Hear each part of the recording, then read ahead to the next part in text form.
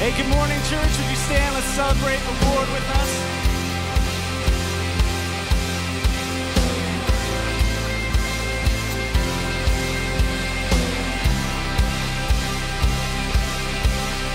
When the doubt in my way tries to steal what you say, saying I have no reason to praise, I will give thanks. Yes, I will give thanks. When the roaring is the voice of my fear, trying to silence this hope in my heart, I will give thanks. I will give thanks. A song of thanksgiving is my battle cry. With joy as my weapon, I'll stand and defy the lie of the dark with my hands lifted to the sky.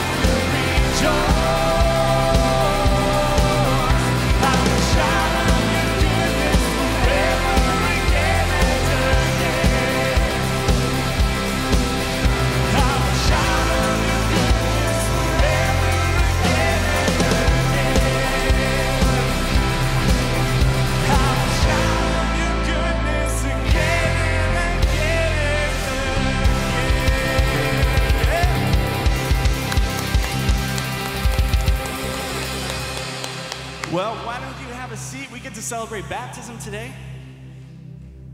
Good morning. So this is Dan and Sunshine Call.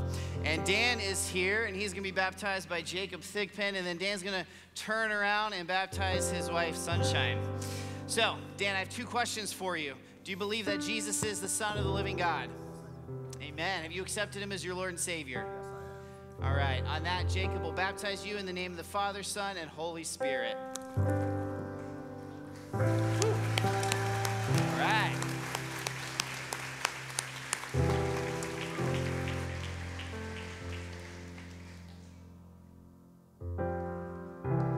Sunshine, I have the same two questions for you. Do you believe that Jesus is the Son of the living God? Yes, I do. Amen. Have you accepted him as your Lord and Savior? Yes, I have. Amen. On that, Dan will baptize you in the name of the Father, Son, and Holy Spirit.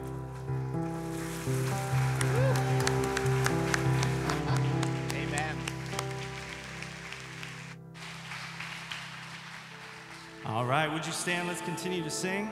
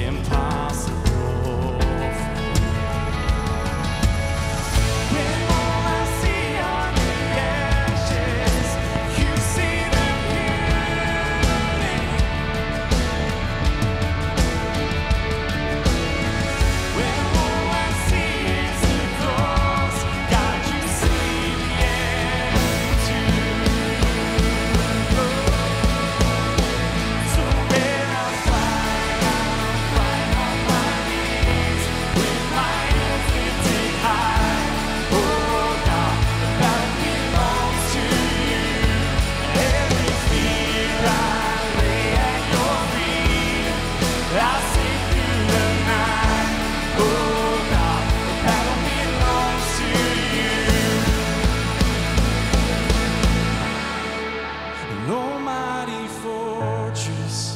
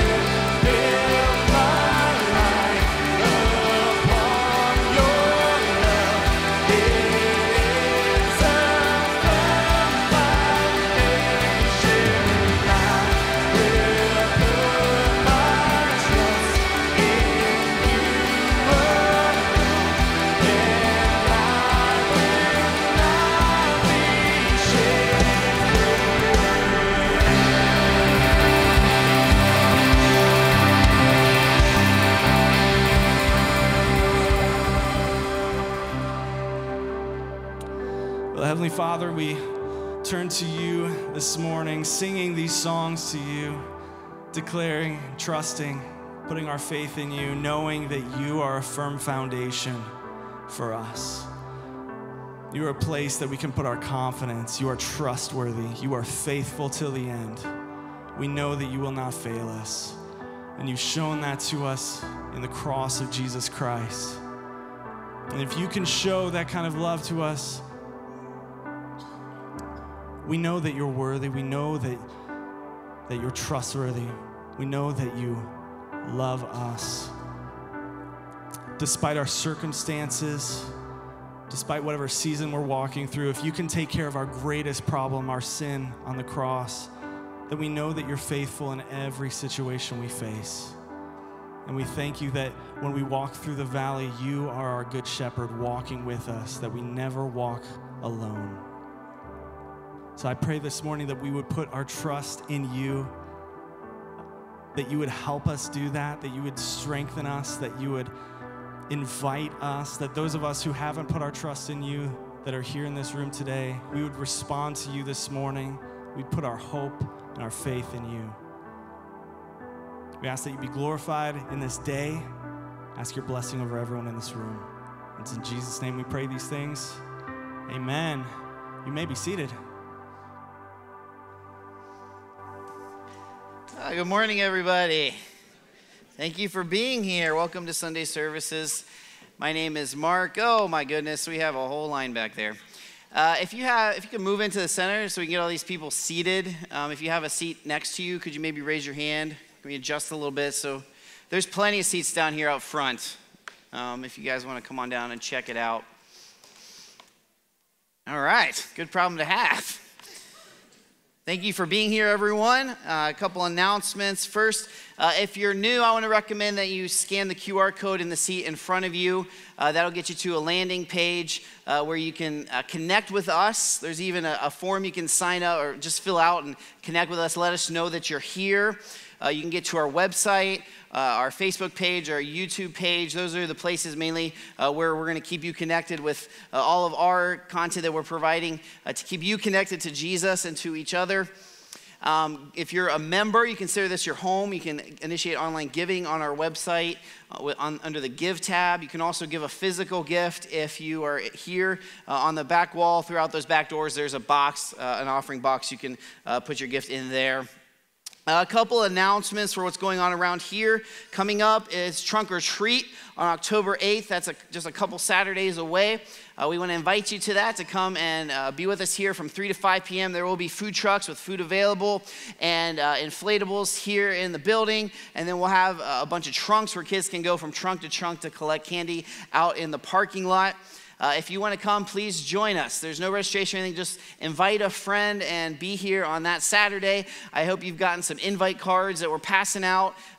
Take those. It's an easy way to invite friends, to invite your coworkers. Just take them, okay? Because they do us no good in this building. They do us no good in this building.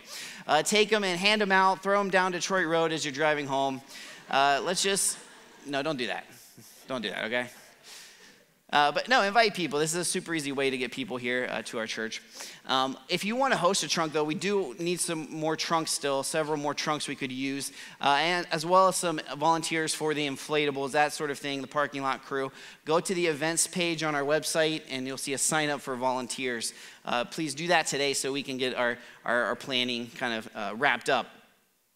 This year, American Heritage Girls, our American Heritage Girls troop, is working with Samaritan's Purse for Operation Christmas Child. And here's a quick video about it.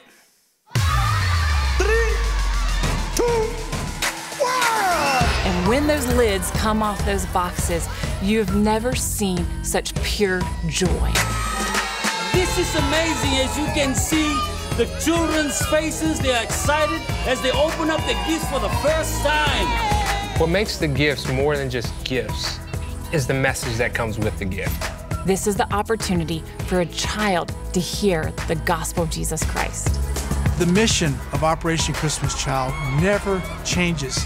Children are coming to Jesus, and children are taking the gospel to the ends of the earth. Millions of children around the world are being impacted by these simple shoebox gifts. One box can touch not just a child, but the whole family.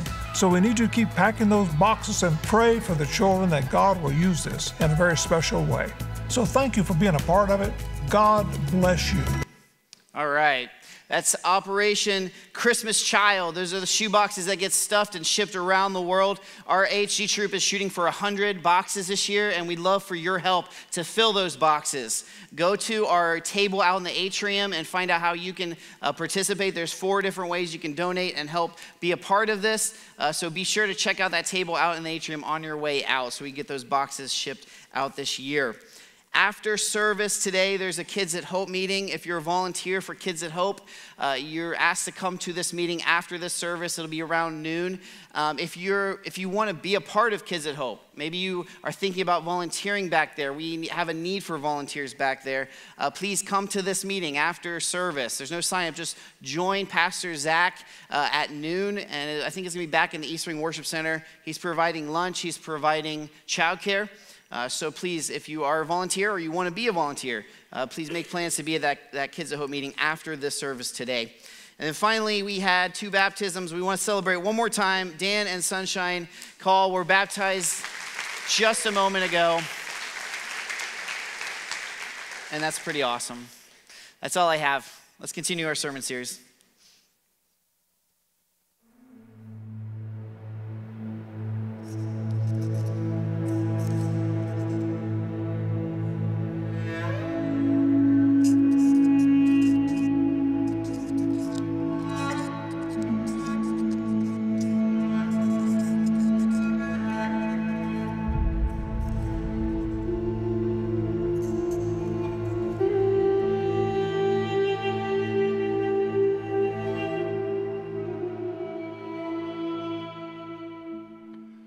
Good morning, and to those of you joining us online, good morning to you as well. Thanks for being with us today. Before we get to the sermon, obviously, things are starting to pick up church-wise. It's been a little bit busier here. This service in particular is getting really, really full. First service is starting to get full. I want to let you know that there is a little bit more room in first service. The talks of a third service, we had 2 services to start, then we went to 3, then COVID hit, then we kept doing 3. There was no childcare for the third, so we went back to 2, and then as soon as we went back to 2, everybody's like, we're coming back. So what do you want from us? We don't know what to do.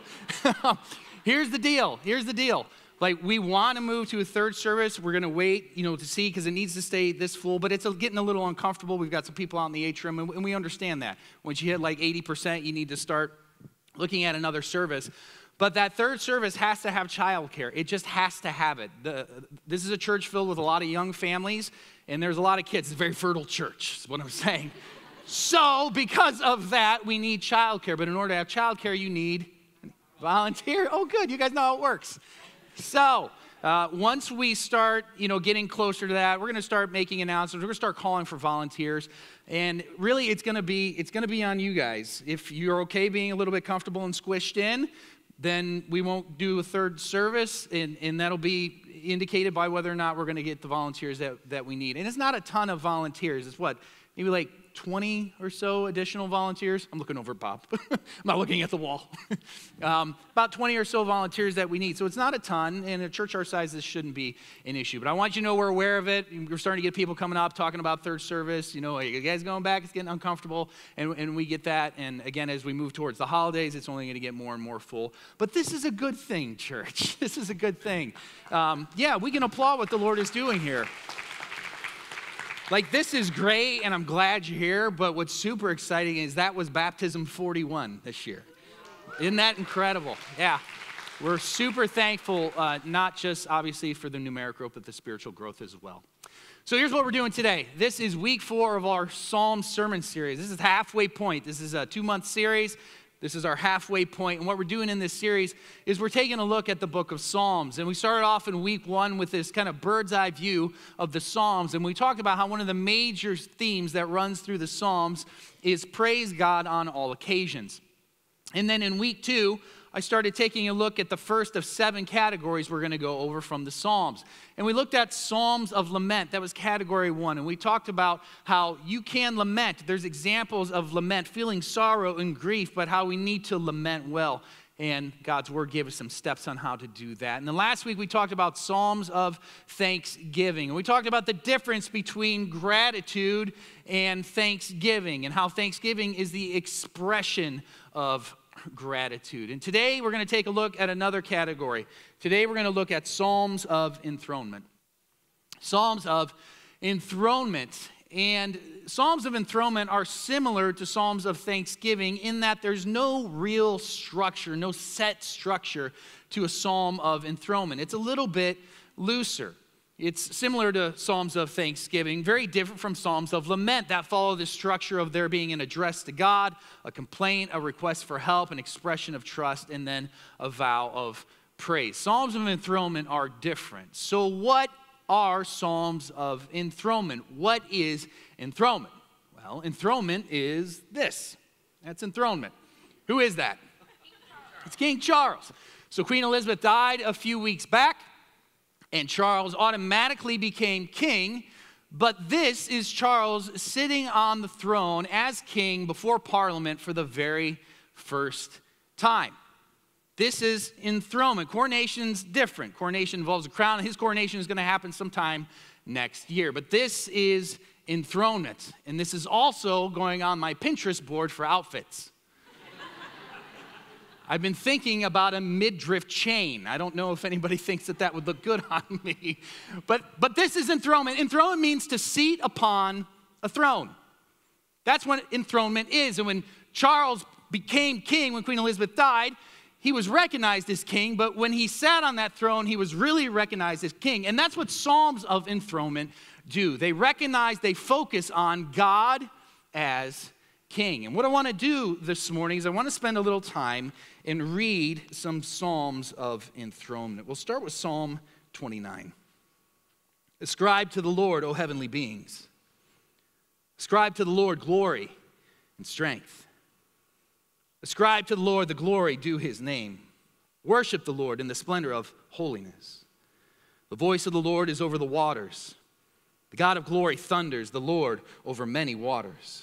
The voice of the Lord is powerful. The voice of the Lord is full of majesty.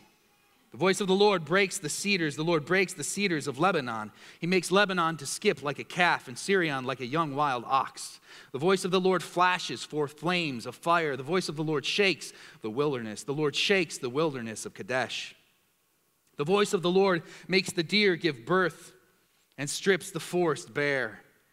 And in his temple all cry, glory. The Lord sits enthroned over the flood. The Lord sits enthroned as king forever. May the Lord give strength to his people. May the Lord bless his people with peace. The Lord sits enthroned as what? King forever. Psalm 93. The Lord reigns. He is robed in majesty. The Lord is robed. He has put on strength as his belt. Yes, the world is established. It shall never be moved. Your what? Say it with me. Throne is established from of old. You are from everlasting. Your throne is established. You are from everlasting.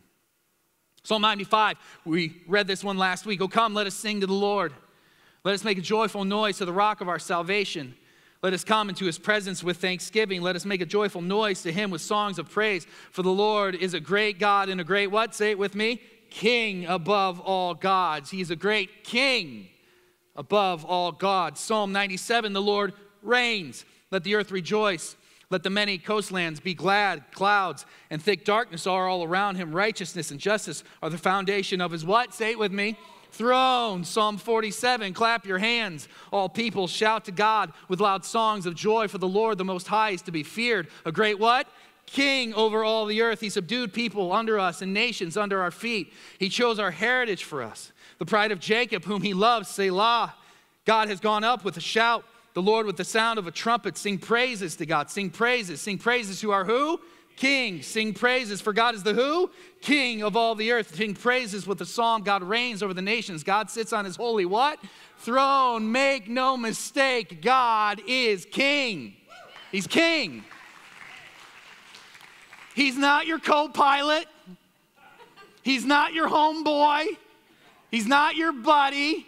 God is king. He's king.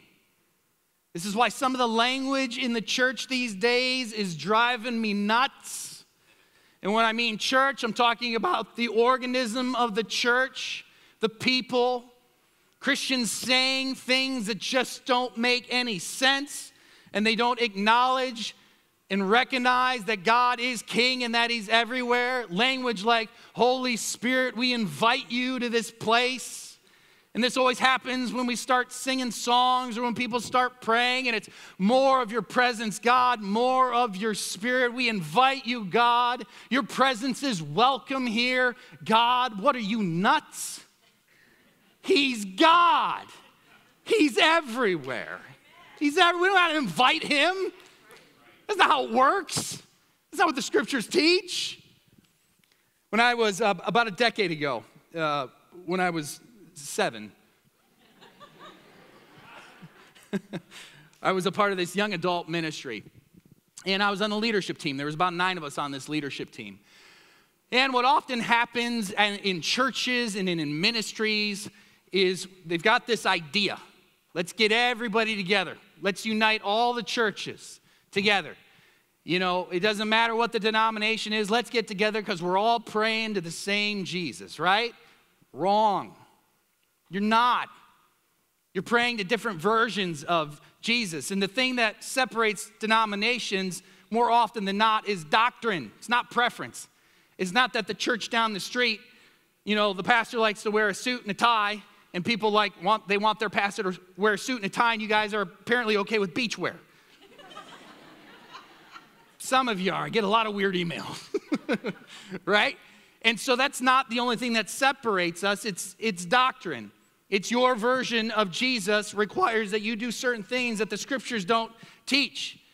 And so it's people adding to God's word. But every church has this idea, every pastor or leadership team has this idea, let's get everybody together and we're just going to all get along and it's going to be great, nothing's going to be weird. But it always gets a little weird and a little strange.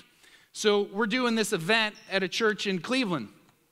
And it's an old church in Cleveland, and we're going to meet, and this leadership team's going to meet and pray before the event. And so we go down in this basement in this back room, and the door opens, and it's like, ee! It's like terrifying. It's just this scary environment. And so we all get down there, and there's 8 of us. We're missing one other person. And we start praying. We're praying, you know, God, we just asked that we want to bring you glory tonight. We want to honor you tonight. And things are going along. We've been praying about 4 or 5 minutes. And all of a sudden we hear the door open, and we know that it's the last member of our team. And before this individual got in the room, all the way, in the most Nicolas Cage way I have ever heard, this person was like, more of your presence, God. More Holy Spirit, we invite you. And I remember sitting there going, what? First of all, you just got here. You know how much Jesus we have. What if we had all the Jesus we needed? And you want more Jesus? We've got enough. But I remember sitting there thinking, that's not how it works. That's not how it works. We don't need to invite the Holy Spirit. When God gives you faith, he gives you the Spirit. He gives you all of the Spirit. You don't get bits and pieces of the Spirit. You don't ask God for more. You don't invite him as if you're doing him for a favor. God is everywhere. This is what the Psalms tell us. Where shall I go from your Spirit? Where shall I flee from your presence? If I ascend to heaven, you're there. If I make my bed in Sheol, you're there. If I take the wings of the morning and dwell in the uttermost parts of the sea, even there your hand shall lead me, and your right hand shall hold me. God is king. God is everywhere. His Spirit is everywhere. You don't need to invite him to your ladies' tea. He doesn't need to be a special invitation to your men's breakfast. You don't mail him a trunk or treat card. He's there. He's there. So as long as I'm here, we're not going to use that language here. We're not going to feel like we need to invite God or place him on the throne. He's already on the throne. That's where he is. Rant over. Let's move on. God is a king, but he's not a king like Charles is king. What kind of king is Charles? He's not really a king, right? Not in the traditional sense that we understand. King Charles is the symbolic representation of Britain. Apparently, British people want him to wear that outfit with that chain. Like, that's what they want. That's all he is. He doesn't have any real authority. I watched part of the address that he did to Parliament, and it was so old-timey, which is kind of cool. But he got up to the microphone, and he was like, "To the House of Lords and the House of Commons." And I thought my wife would love this. She loves all that old-timey garbage. She does. She likes all those shows. She'll be like, "Do you want to watch this show with me?" And I'm like, "Do these people in the show have access to aspirin? Do they have access to aspirin?" She's like, "No." I'm like, "I'm not watching the show where someone's going to get a fever and be dead in 2 minutes. That's not what we're doing." "Do they have indoor plumbing?" "No." If it doesn't have indoor plumbing or access to aspirin, I'm not watching the show. That's just where I'm at in life. I'm not going to get attached to this character and they get poked by a stick and 6 days later their leg is gone and they're dead. Like, I'm not doing that. I can't take the emotional roller coaster. I want things that are in space. I want semi-trucks that turn into robots. That's where I'm at in life. I'm preaching today. I don't know if you guys can sense. He's not a king like Charles is king. He doesn't have limited power or no power. God has all power. Let's go back to the Psalms. Once God has spoken, twice have I heard this, that power belongs to who? God. All power belongs to God, and God is all powerful. He has all the power. What power? All of it. All meaning all. Complete, comprehensive. He lacks no power. And the Psalms of Enthronement focus on this. They recognize this and they celebrate this. Go back to Psalm 47. Listen to this. This is a celebration. Sing praises to God. Sing praises. Sing praises to our King. Sing praises. For God is the King of all the earth. Sing praises with a psalm. God reigns over the nations. God sits on his holy throne. These psalms teach us to recognize and celebrate God as King. And I don't think that that's a real stretch for us. I think the majority of us in this room, the majority of Christians, have no problem getting on board with celebrating God as King. We can sing our songs, we can pray our prayers. This is not a problem. Here's the thing though, church, God doesn't just want our celebration, he wants our submission. He wants our submission. God doesn't want us to celebrate him as King and go, "Oh, what a great King, King of kings and Lord of lords. We bow down to you, King Jesus." That's good, and you should keep doing that. But he wants us to submit to him as King. He wants to rule you.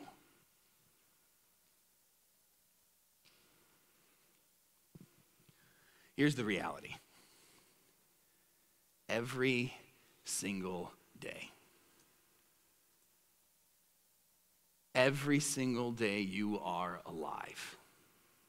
Every single day you wake up, you put something on a throne and you make it king. Every single day, every single one of us enthrones something, makes it king, and lets it rule our day. Maybe it's your job. Maybe your job is king. Maybe you bow down to your job, its demands, whether or not they're moral or not. Its schedule, whether or not it's good for your family or not. But your job is king. And so your job rules you. Maybe money's your king. Maybe the pursuit of it based on greed or the stress of it based on need. But when you wake up, you put money on that throne. It's got to get that deal, got to close that deal. Or how am I going to pay my bills? How am I going to make? It's your king. It's ruling you. It's governing your actions and your thoughts. Maybe your schedule's king. Ooh, a lot of us worship and bow down to King Calendar, don't we? We do. Those of you with little kids in sports, Is your calendar your king? Do you bow down and worship the schedule?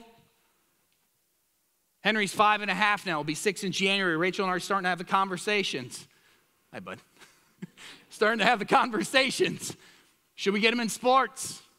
And I'll tell you what, if he does, I will assure you, I don't care what coach or schedule says, he will not play on Sundays, period. We will not bow down to King Calendar. And some of you parents, I'm going to grind the gear, some of you need to dethrone King Calendar. What are we teaching our children about priorities in the Lord's Day?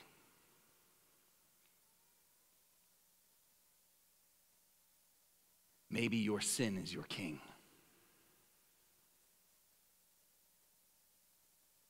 Maybe pornography is your king.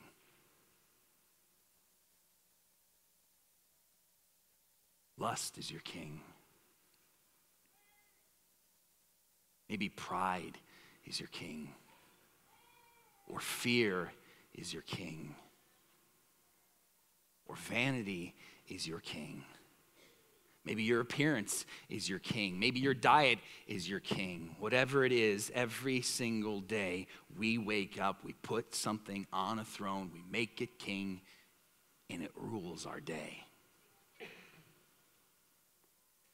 This is why Jesus says what he says to his apostles. Jesus is on a roll.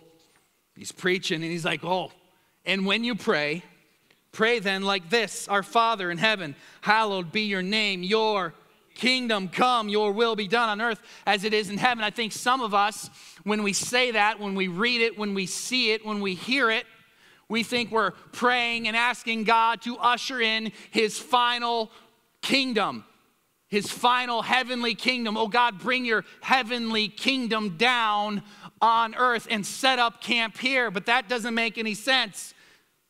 Not if you look at the whole of Scripture. God's not going to bring his final kingdom down and place it on this earth. He's going to make a new heaven and a new earth, and then he's going to bring the kingdom down to that new earth. So it can't mean that. So read the sentence: Your kingdom come, your will be done on earth as it is in heaven. What this means and what it has to mean is that when you pray, you're asking God to come in and be your king. Help me, God, to recognize you, celebrate you, and submit to you as king. Jesus knew, God knows that every day we're going to put something else on the throne. And so when he says, and when you pray, pray and ask me to be your king, for you to submit, your will be done. That's submission on earth as it is in heaven. God is king, and he wants more than just our celebration. He wants our submission.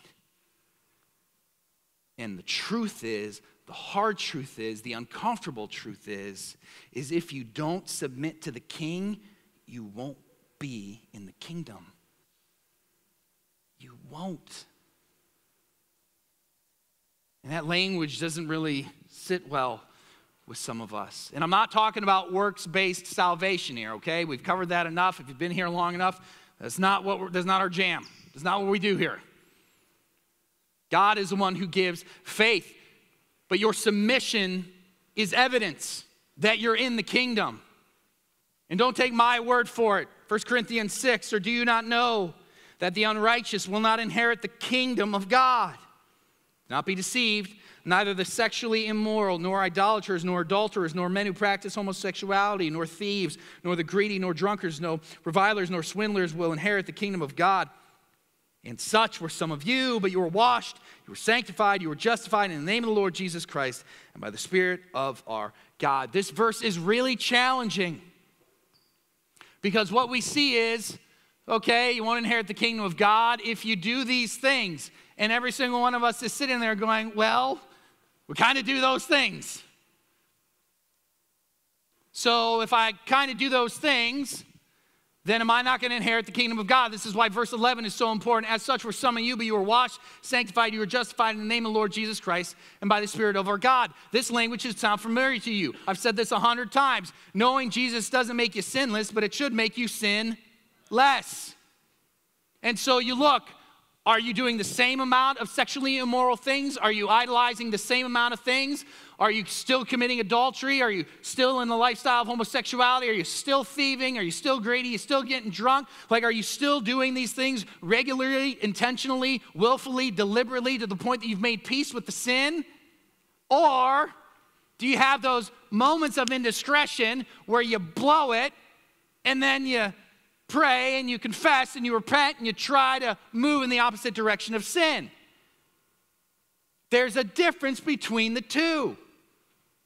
But if you continually, willfully, intentionally don't submit to the king, that's because you're not a part of the kingdom. He's not ruling you.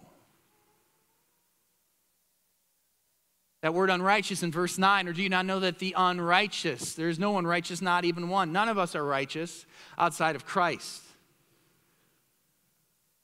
But when God gives you faith and gives you the fullness of his Holy Spirit in you, then Jesus' righteousness is transferred to you. You share in his righteousness so that when God sees you, he sees the righteousness of his Son, which is why you can be washed and sanctified and justified.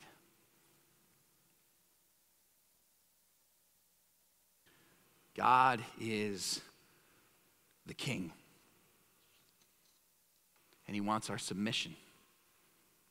Okay, so how do we do that? Well, let's go back to those horrible, horrible shows Rachel watches. Just terrible, just terrible. In those shows and in history, kings issued decrees and laws. And so submitting to the king is obeying the laws and decrees of the king. And God, our king, the only king, the King of Kings, has issued his laws and decrees. So if you want to know if you're submitting to the king, all you have to do is examine what you do and figure out, are you submitting to his law? I don't know if I'm submitting to the king. Well, are you living with your boyfriend or girlfriend and having sex outside of marriage? Yes. Okay. Does God's law permit that or prohibit it? It prohibits it. You're not submitting to the king.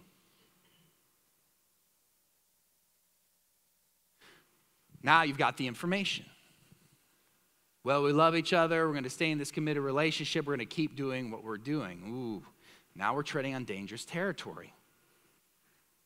Why aren't you wrecked by your sin? Are you a part of the kingdom? You know what? Now that we see this, we're going to move out. We're going to stop being intimate with one another. There we go.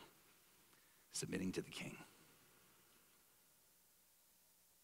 Just one example. If you don't submit to the king, you won't be in the kingdom. And how we submit to the king is through obedience to his law and his word. Church, make no mistake, God is king. He is king of all. He has all power. And I think sometimes we forget that. Sometimes we forget that he desires and demands and commands our obedience. He's king. And the difference between God's law and man's law is certainly exponential. But God's law is always good. It always produces fruit. God's law is not selfish, not self-serving. It is to bring him glory, but that's glory that he is due. So we can trust God's law. We can trust to the point of submission. God is king. So let's sit in this for a little bit. I want to ask you if you feel comfortable just to go ahead and close your eyes. I want to take us through an exercise here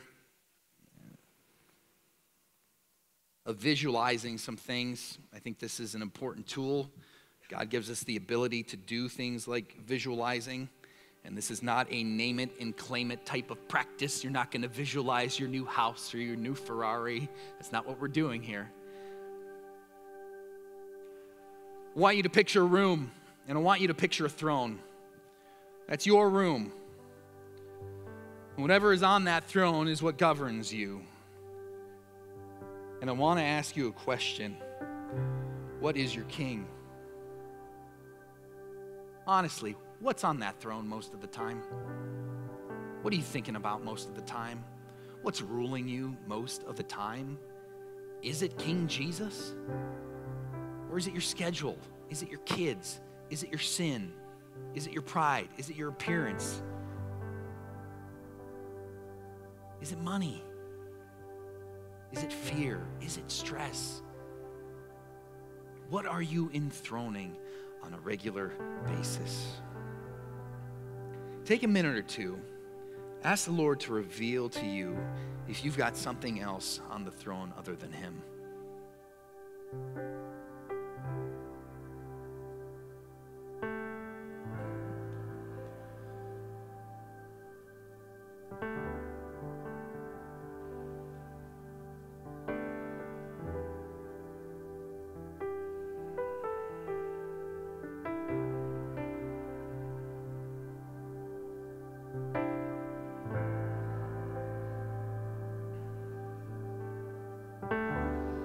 If the Lord has revealed to you what you have on that throne in your life, I want you to take a moment and confess to the Lord your failure in this area.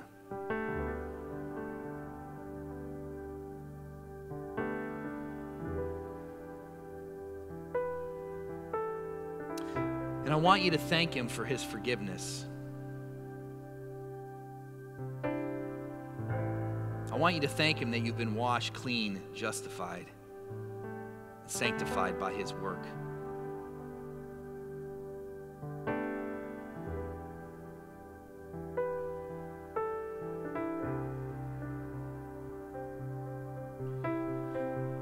Throughout the majority of history, people became kings by really one of two ways. Either the king that was there died and the successor came. The heir to the throne took the throne, just like Queen Elizabeth and Charles. But then there's also a part of history where kings were forcibly removed from their throne. Whether justified or not, it happened. And I suppose we could all sit around and wait for our sin to just die on its own, or king job, or king stress, or king vanity to die on its own. But I think the better way would be to dethrone it forcibly. And so I want you to picture whatever it is that you put on that throne that is not Jesus, that is not the Holy Spirit, that is not God. I want you to picture going up to that throne, picking that thing up, and just tossing it out of the room. And I want you to back away from that throne. And whatever you visualize God as, watch Him sit on that throne. And then in the most old-timey way I can say it, bend your knee to the throne. Bow down and worship the King. You see, the truth is God's already on the throne. We just need to recognize it.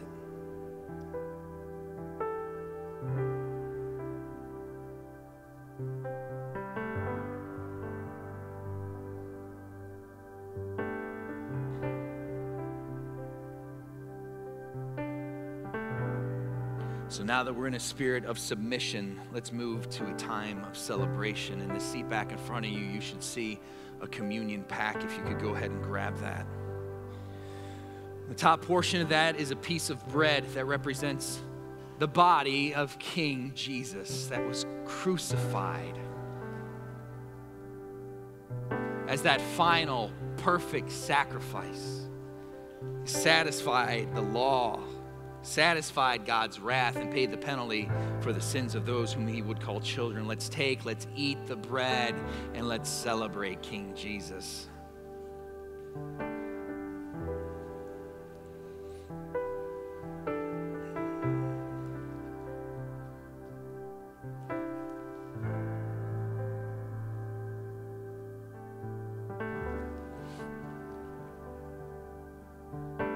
Underneath that, you should see a cup of juice. That is the blood of our King that was shed, that was spilled, that was sacrificed volitionally by him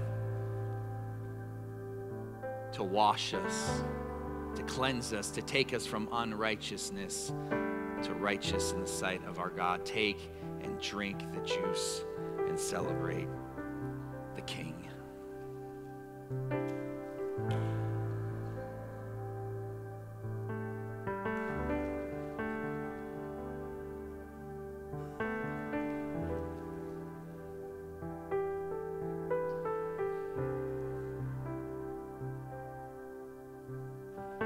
Father, we thank you for being the King, not a king, not one of many kings, but the King, capital K, King. We praise you. We celebrate you. We want to honor you. And Lord, we want to submit. Holy Spirit, you are dwelling in the fullness of who you are is dwelling in the heart and mind of every believer. Would you guide us? Would you lead us? Would you convict us in those moments where we're not submitting to you? Help us to celebrate and submit to you as King. For all glory is due your name.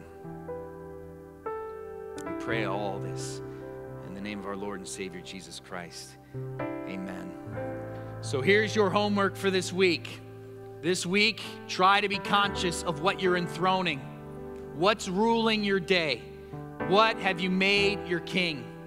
And in that moment, if the Holy Spirit says, hey, your job is king, hey, the money's king, hey, the pride, the vanity's king, stop down if you can. If you need to close your eyes and visualize taking that thing off the throne and tossing it, then do that. Celebrate God as King, submit to him as King, recognize he's on the throne, and be ruled by Jesus Christ this week. Amen? Amen. Thank you so much for being here. Have a wonderful Sunday. We'll see you next week.